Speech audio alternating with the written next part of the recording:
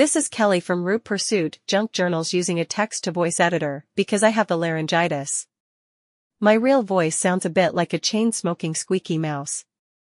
Today I wanted to come on here and let you know about some big life updates, plus I am having a super sale on my piano rolls.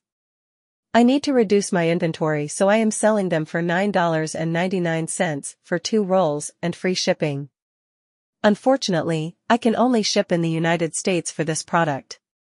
The link to my Etsy shop listing is in the description below. So, it is official. My husband and I are selling our house and becoming RV people. We are probably starting another YouTube channel on that adventure. I will share those details soon, as I can't start until my voice comes back to normal. I am knee-deep in organizing my house and figuring out where my craft room will be. It won't be in the RV for sure.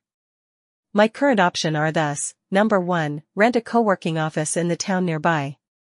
Number 2, rent a larger retail space to have a paper crafting makerspace and possible crafting retail space, but this option is both expensive and risky. Number 3, take our current non-running vintage Winnebago and haul it to my in-laws' house and keep it in their yard as a craft camper.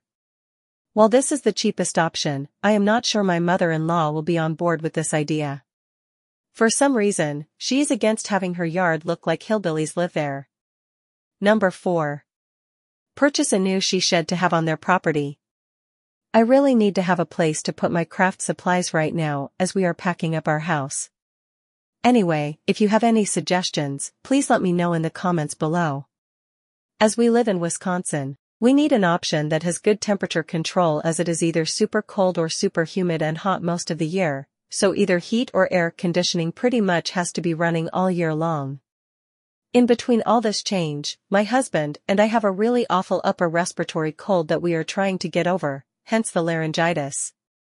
We are excited about this journey and having more financial freedom to live our best life, and where there is more junk journaling for me. As always, thanks for coming along, and I will talk to you later.